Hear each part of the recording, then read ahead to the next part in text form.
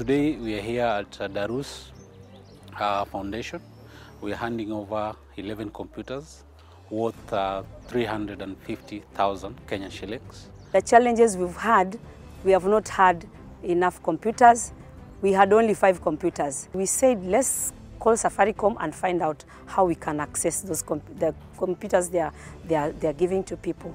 And when we applied, they surely came through for us. And now we are so happy that the Safaricom Foundation, Ndoto Zetu, has given us 11 computers.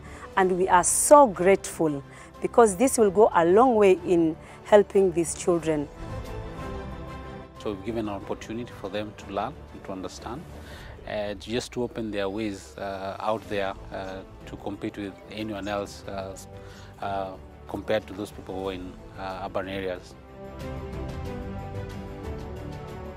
We heard about the Safaricom Foundations and through one Isaac Mobasi, Mandoe, and how it helps to build infrastructures to schools.